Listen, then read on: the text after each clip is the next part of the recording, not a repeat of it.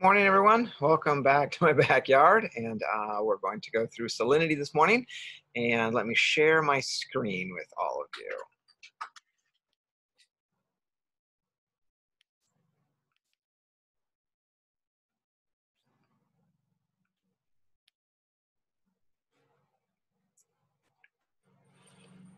Okay, so salinity is just a term that describes the saltiness of the water. And well, let's be honest, I'm missing baseball. Maybe some of you are missing baseball as well. But if you take a look at the top left-hand corner, you can see that the salts in the ocean are about 3.5%.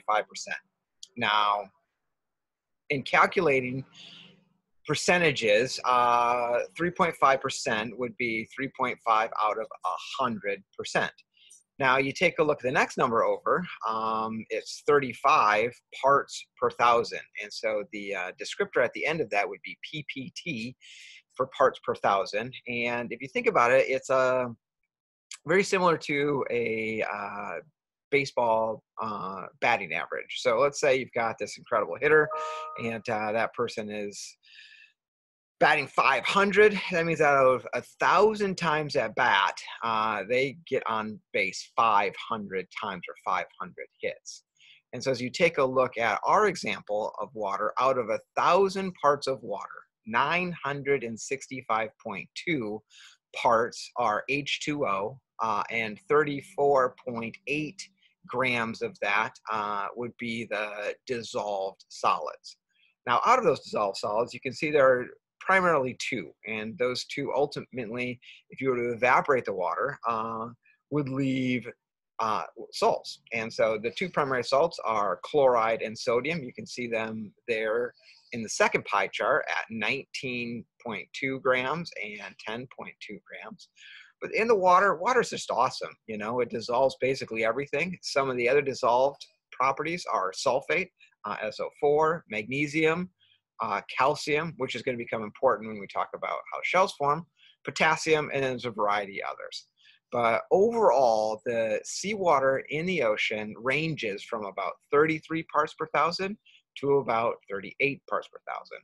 We're going to take a look at the surface salinities of our planet. I'm going to sort of describe some of the patterns that we could see.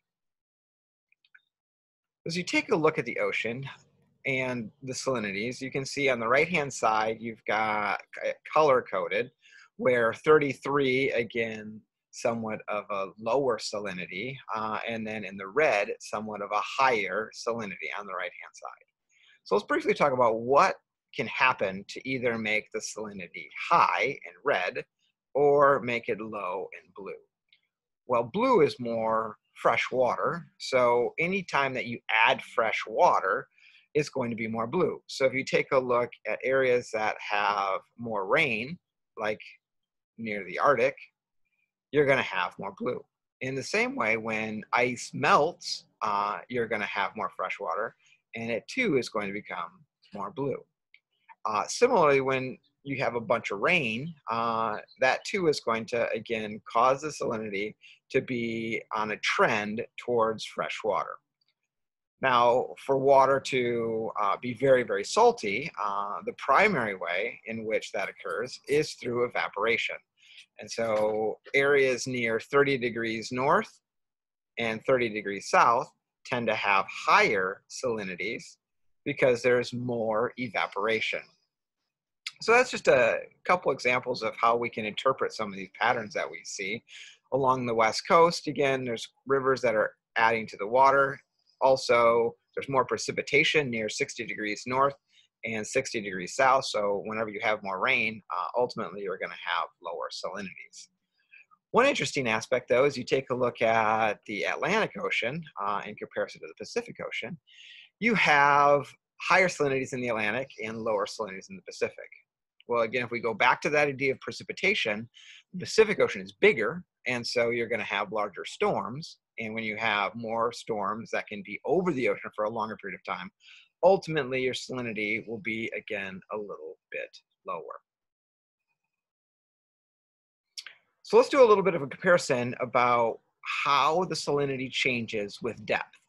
So that change is called the halocline. So halo comes from the root word halite, and halite is a mineral which actually is just salt. And cline means change. So the change that we see are given in two different examples. Let's talk about the high latitudes first. So a high latitude, again, would be like 60 degrees, which I just mentioned. So at the surface, you have a salinity that is lower. And then as you transition down through 1,000 meters, you have this halocline, and the salinity increases because the overall average salinity of the oceans is about 35. Now we take a low latitude example here. Again, low latitude, somewhat near 30 degrees, what you would consider the tropics. There's high evaporation, so the surface salinity is higher. And then as you go down through 1,000 meters in depth, you have, again, a change. But this change now is going from 37 to 35. So again, these are examples of salinity versus depth. I just put it in a chart so that you can sort of interpret it.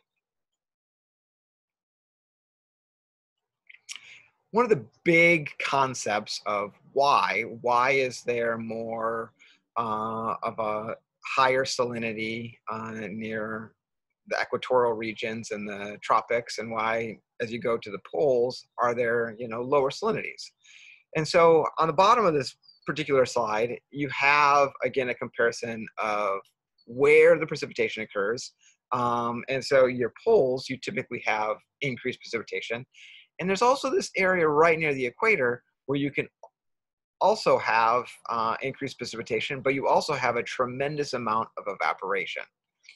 Now, as we get to the end of our semester and we're starting to take a look at sort of large scale weather patterns, we'll go into this idea in just a little bit more detail. Now we're going to sort of break it up as we take a look at coastlines, and we're going to sort of put this, you know, maybe you could even create for yourself a little table of the salinities and then the terms given to those particular salinities. So freshwater is anything that has less than 1 parts per thousand, which you can see here. And as a river flows into the ocean, what you're going to see is a transition. And so that transition water is just called brackish water. You can see it's anywhere from 1 parts per thousand to 33 parts per thousand. But later this week, we're going to be looking at estuaries. And within the estuary, you're going to have a range of in the 20s to the 30s. Now you've got salts are sort of hard, you know, in terms of plants and living organisms. And we want to understand what is the salinity and sort of how that salinity can change. And then there's going to be these groups of organisms that actually can live within that range. So again, freshwater is less than 1 part per thousand. Brackish water is 1 to 33 parts per thousand. And just regular open ocean is anywhere from 33 to 38. But we've got some unique areas on our planet where we can have hypersaline areas. So in other words, there's super high salinities, salinities that are greater than 38 parts per thousand. Oftentimes it's going to be near a tropical area or 30 degrees north and 30 degrees south because there's going to be a lot of evaporation. And then possibly you have a landlocked body of water. Now, a couple examples that I just want to give you, and you can take a look and try to figure out where they are on the planet. But in the United States, we've got the Great Salt Lake. You can see the top picture there is of that region and all the salt right next to that. We've got the Dead Sea, the Black Sea, the Aral Sea, and all of these are hypersaline areas. And definitely there's a restricted water flow. And hopefully maybe once this travel ban and the stay at home is occurring, you can take a trip and maybe go see Salt Lake. So that's a pretty good overview of salinity, and I will be sharing estuaries coming up next.